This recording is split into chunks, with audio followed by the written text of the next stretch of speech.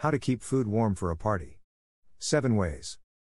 If you're hosting a party and want to serve up a warm meal or some warm snacks, you want to work out how to keep them warm for everyone to enjoy. You don't want to have your food get cold before your guests are able to eat it. Luckily, there are a lot of different ways that you can keep food warm for a party, with or without electricity. But how exactly do you keep food warm for a party? What are the best techniques to use and what do I recommend? There are lots of different methods for keeping hot food hot and even great ways put food on display while still keep it hot for your guests to enjoy. Depending on what kind of food you're serving, what kind of part you're having, how you want to display it and what tools you have available to you then.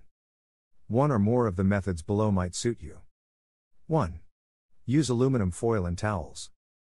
One of the simplest and easiest ways to keep food hot at a party is to place the food in a container and wrap it in aluminum foil and then wrap it in a towel.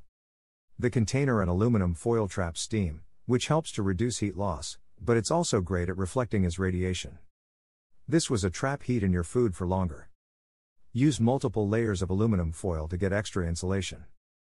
Wrapping your food in a towel also protects it from heat loss due to conduction.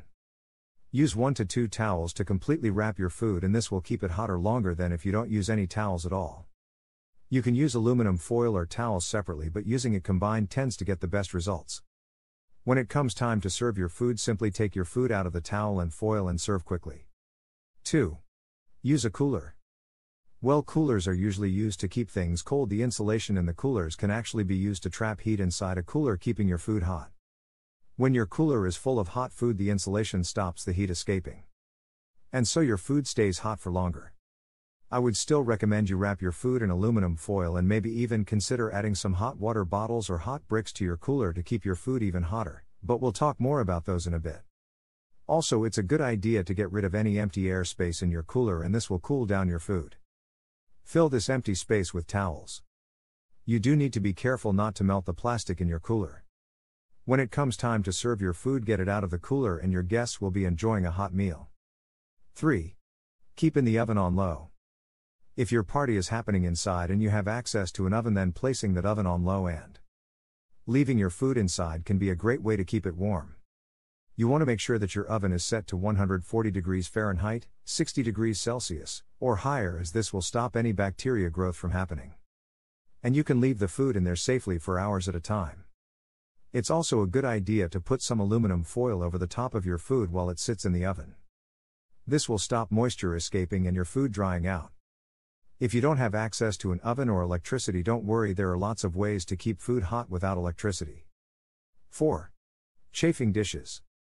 Chafing dishes are a great way to keep food warm at a party because they can be used to actively heat the food even without electricity. They are usually made from stainless steel pans that you put your food in. The food then sits on top of another stainless steel pan that is filled shallowly with hot water. You then use chafing fuel containers which are lit underneath, and the fire keeps the water hot, which in turn keeps your food hot without burning it or overcooking it. Chafing fuel containers usually last around 6 hours or more, which is generally more than enough time to keep your food warm at a party. Chafing dishes don't have to be expensive either. They start as low as $30, $50, and the chafing fuel canisters are also extremely affordable. 5. Use a slow cooker. Slow cookers are designed to use a low level of heat to either cook food or to keep it warm for an extended period of time. Slow cookers will keep your food hot without drying it out, as the lid is designed to trap in most moisture. Slow cookers will also keep your food above 140 degrees Fahrenheit, 60 degrees Celsius, which is the safe zone where bacteria is unable to grow. So you can leave your party food in a slow cooker for hours at a time without having to worry about it going off.